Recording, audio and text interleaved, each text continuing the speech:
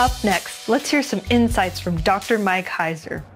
Hi, I'm Dr. Mike Heiser, scholar in residence at Faith Life, and I'd like to talk to you a little bit today about word study. And I've talked before about word studies, but in this particular instance, I want to talk to you about something really exciting called word distribution. Now you might be thinking, oh boy, time to turn off the tube here, and I don't want to hear about word distribution, but it's actually really, really important in word study, and I've got a great example for you. Now in 1 Corinthians 7, Paul is talking about a lot of ethical issues, and one of those is marriage and divorce. Paul uses the term unmarried in that passage, agamos in Greek. The interesting thing about the term, though, is that it only occurs 4 times in the New Testament, and guess what? All of them are in that passage.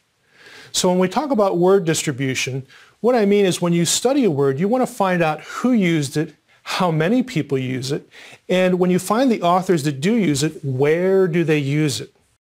If it's widely used, well, that tells you one thing. If it's narrowly used, like our example, like Paul, you have to let Paul, because there are no other instances, you have to let Paul define that term for you, and it's only in that passage.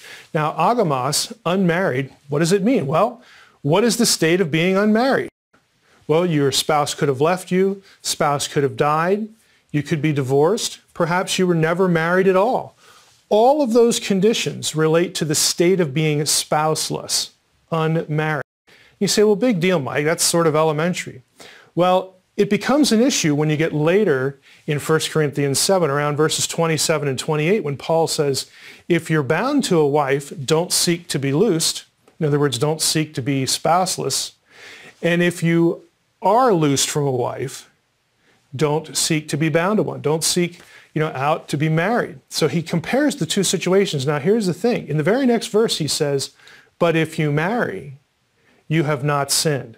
Now a lot of commentators, a lot of pastors will say, no, okay, this refers to a person who's never been married. Paul says it's okay to get married. And then they'll turn around and say, well, if you're divorced, then you shouldn't get remarried. Now, I realize divorce and remarriage is a very controversial subject, and there's more to it than 1 Corinthians 7. But here's the thing.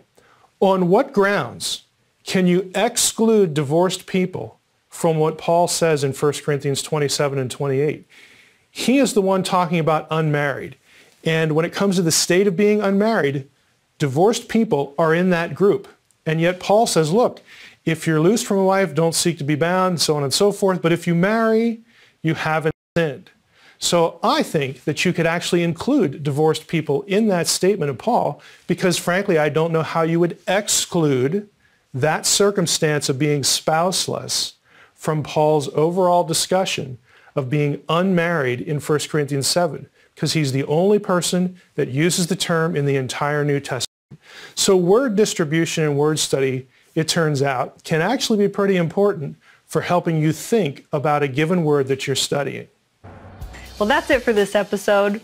To learn more, check out any of the links below, and we'll see you next time on Faith Life Today.